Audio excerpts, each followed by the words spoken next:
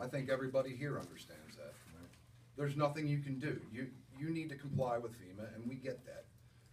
There is, however, one thing you can do right now to help all the people in this room, and that is postpone the vote. That is an outrageous request, what's in that document. And we need a chance to see what our rights are. We need to talk to people. A lot of these buildings, and I use the word building, were on these islands before Olympus Power owned that, or whoever the current owner is, I apologize. These license agreements did not exist. They did not exist previously.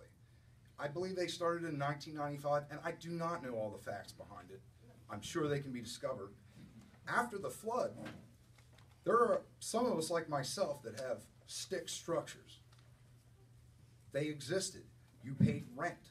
That's how it went.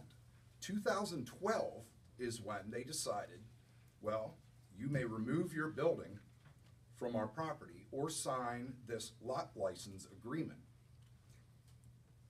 Where's the choice there? Where is the choice? You own a $40,000 vacation home, and you know, through the years, they have changed these agreements. The 2012 one was laughable, and I don't know anything about the law. I read it and laughed. All I ask, you delay this vote, give us some time to find out what our rights are, and we understand you guys have a job to do. We just want a period of time to make sure that we are treated fairly.